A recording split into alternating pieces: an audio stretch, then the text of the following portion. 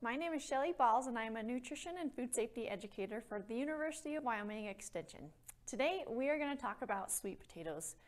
Sweet potatoes are packed with a lot of great nutrients. They have a lot of vitamin A, they have a lot of fiber, especially if you eat the outside skin. They also have a lot of potassium and a lot of other B vitamins, which is really good for our health. So they're kind of tricky. When you go to the store, it kind of can be confusing. So we're going to talk about some ways to know if you're getting the right soft sweet potato that we want today. There is two types of sweet potatoes typically at the grocery store. There is your soft sweet potato, which has a copper skin and a orange flesh. That typically when people talk about sweet potatoes, this is what they're looking for. And there's also another type of sweet potato, and this is the sweet potato that has kind of a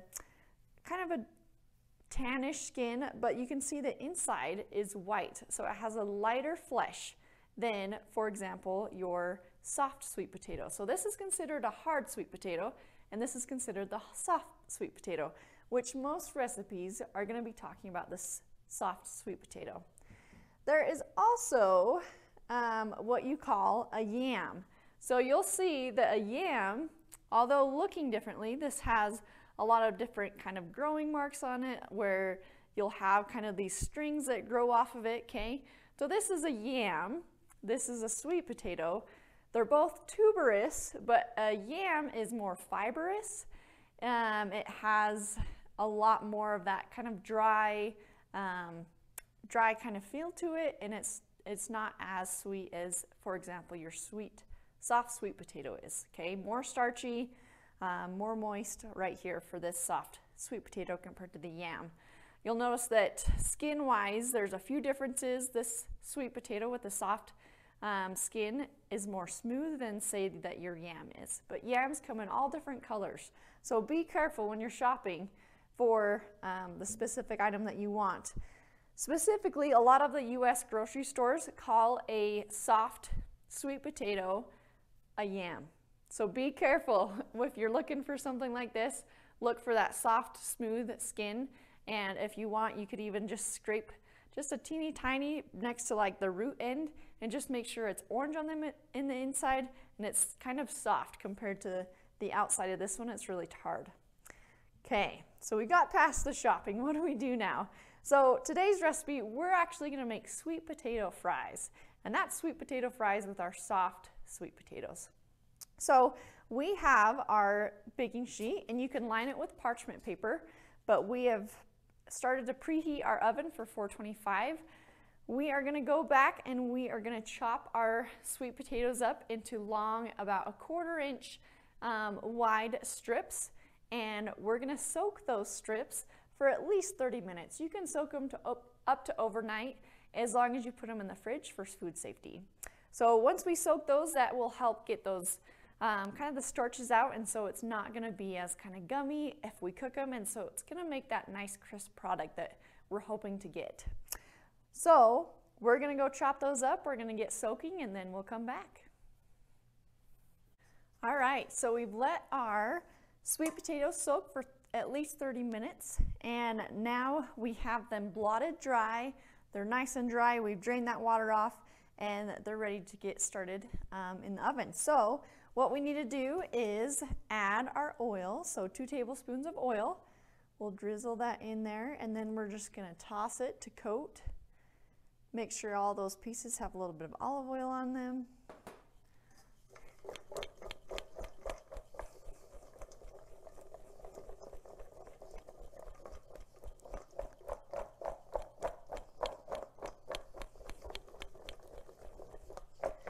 The great thing about sweet potatoes is they can be in so many different recipes. You can make roasted sweet potatoes, baked sweet potatoes, sweet potato fries, sweet potato burritos. You can throw them in pretty much any casserole that you want. Just slice them really thin.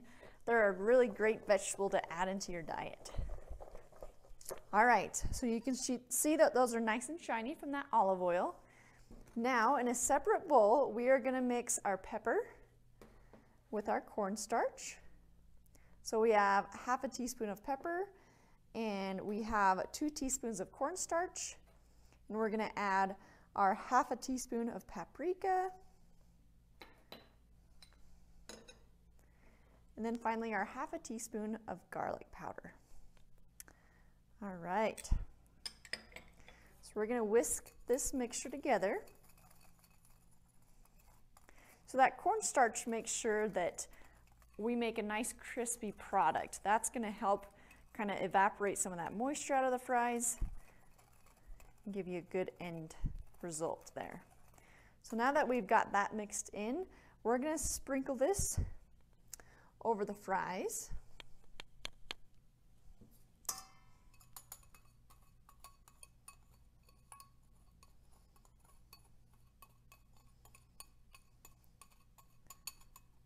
Okay.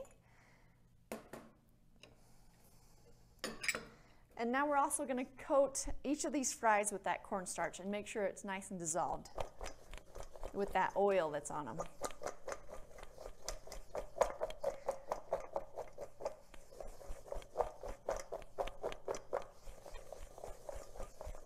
You might have to use your hands for this.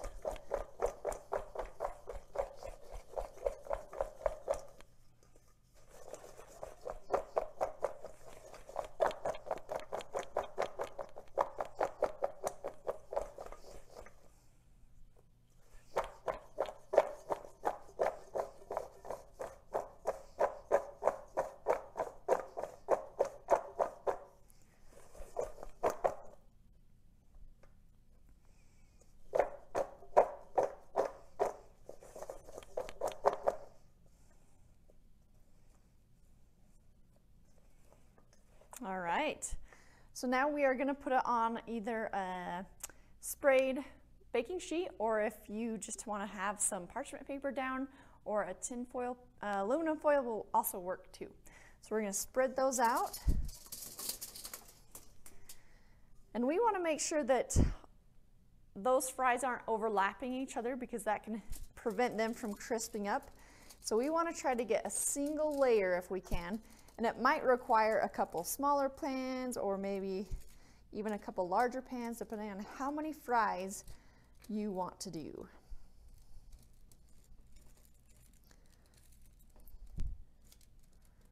So about 2 sweet potatoes is about 1 pound that the recipe calls for.